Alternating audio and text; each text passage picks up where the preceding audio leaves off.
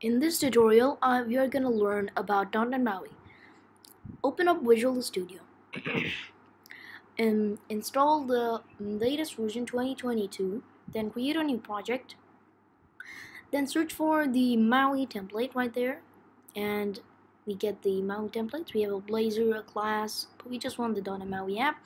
Next, and then this is going to be Maui Math App Tutorial. I'm naming it like that. You can name whatever else you want it, but I'm just naming Maui Math App Tutorial.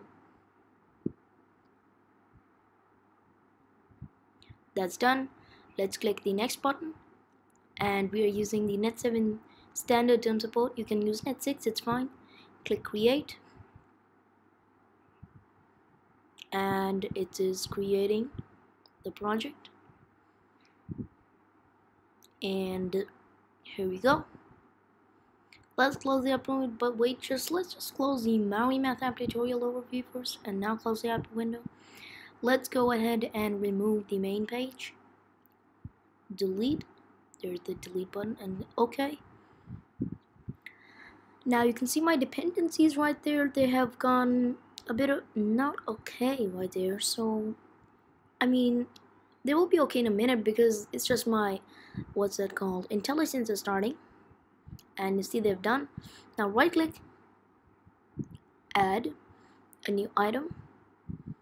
Well, I think it's better to add a new folder before we do all this. Let's add new folder. Let's call this views. Let's add another folder, and let's call this view models. Alright, now we need something to be put into the views and the view model. So right click on my views, add new item. This is a .NET Maui content page, and let's add this. Let's call this our welcome page. Okay, let's add this, and it adds our thing to the views. Alright, there it is. Now we will need a little bit more of these, so do we need a new folder maybe? Let me see. Well, I don't know why I needed to create a new folder. It's just, well, I get this sometimes. Anyway, new item, .NET Maui content page again, and this is our subtraction page because this is a Maui math app, right? Math app. So this is just a subtraction page. Let's add that. Okay, and let's close both of these. They're opening for no reason. Let's add a new item again, and this one time we'll call this our addition page view model. No, addition page only. Yeah, that's like that. Add it. Now we need to add a few more views, like I think only 3 more maybe. I don't know, I'm not sure, but we'll see through what we're gonna do. Now you have 3 right here. Let's add new item again, and I'm gonna call this one this time our tests page. This is our test page where we will see and show him all the tests that's going to work. Let's add a new item again, and I'm gonna call this one learning page, and this is where you will learn mostly about what the tests do and how they do it. And now you've got 5 views. I think we'll have to add 1 more maybe. Not sure. Let me see, just there. Well, I think we'll have to add 1 more too, so that, let's see, cancel the build. I accidentally build it. Just cancel it and close the output window. And you can see I'm changing this to a Pixel 5 API right now. You can go through the tools to Android Device Manager, and you will find your Android emulators. You can simply click new on the top right, and you'll get your emulator. Choose whatever you want. Alright, and now let's add a new view. New item content page. This is called the number line page, and let's add that. Now we have completed with the views. You can see that just became upset for a few minutes, a few seconds. I say add a new item in the class. Remember, this is a code class, and we're gonna call this our number line page view model.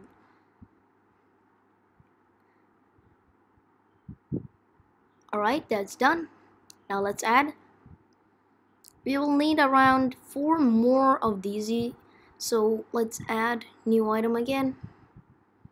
New item, wait a minute, a new item again, and this is a class. We're gonna call this time our addition page view model. That's it. Now let's add. Once that's done, let's add a new view model, and let's call this our subtraction page view model. Okay, let's add. Now we'll need 2 more. Add new item again. This time we'll call this our, well, I think we should call this our welcome page, maybe. Let me just see. Yeah, we have 3 ready there. Yes, welcome page. We're gonna call this welcome page view model. And add. I just pressed enter. I did not do my mouse cursor. Let's see, we have all of these. Yeah, so we need to add 1 more, the tests page view model. And let's add new item again. This is a code class, and we're gonna call this tests page view model. Alright, there, we're calling it our tests page view model, and I'm gonna click the add button. Now this is an internal class, as you see, so let's put a maybe let's inherit it first from an observable object. Okay, now let's go here and add a new, wait a minute, where am I gonna, sorry, we have to add a manage NuGet packages, and then go to browse and get the CommunityToolkit.Mvvm, and you'll see that it pops up right here. Remember to install the latest table, and it will install. I can accept. Okay, there it is.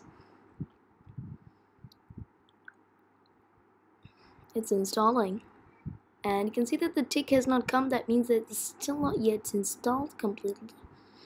And there you are, that green tick sign has come over.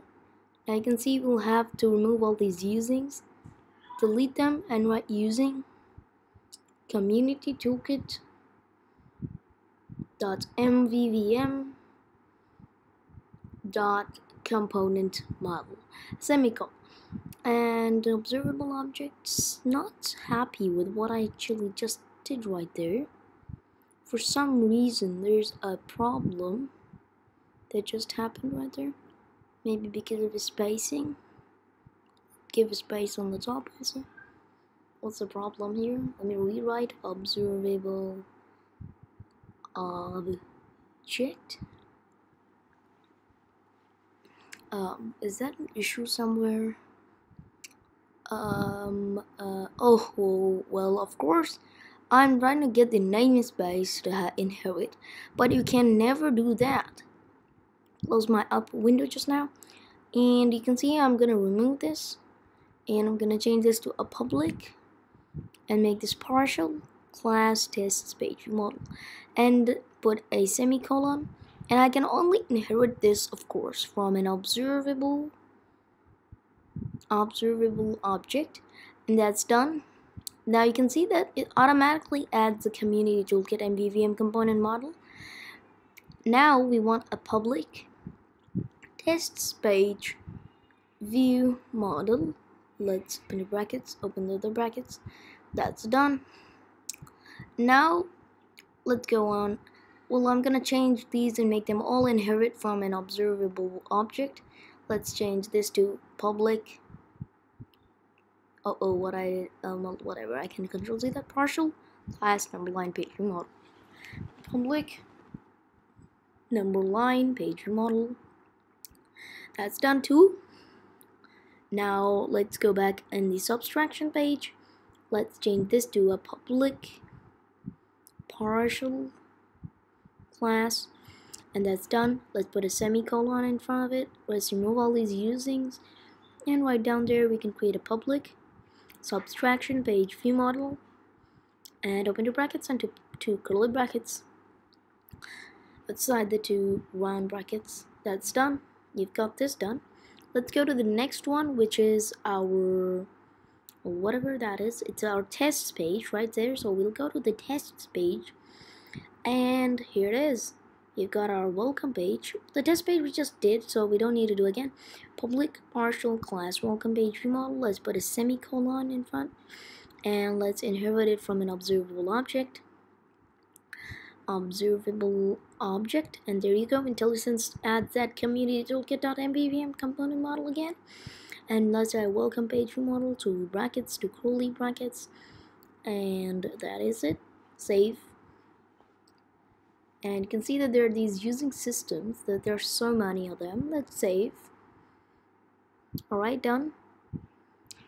Now let's go one by one. You can see here it's fine, it inherits. Here we have not inherited it. So let's just inherit it from an observable object, and there you are. There it is, inheriting from that observable object. And just save that. Let's go on to number line. Here also we have not inherited. Let's inherit it again with the colons. This observable object, and that's it. That's done. There needs to be one spacing between, so let's delete that. Alright, save it. This is also inherited.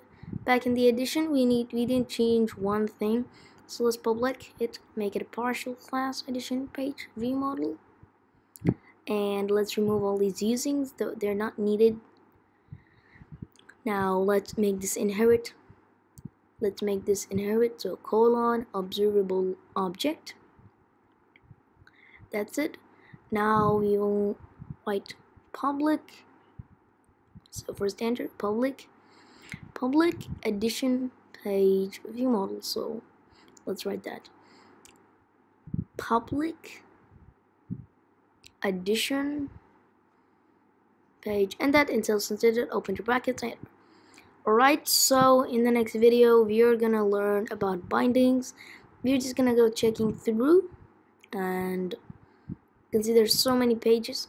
We're gonna bind together all of these pages with each other in the next video. Let's close them, all of them, close them all, close all of them again. Alright, close view models and views. So in the next video we are gonna talk about binding the pages together. Don't worry, it's not gonna be so hard, it's gonna be easy.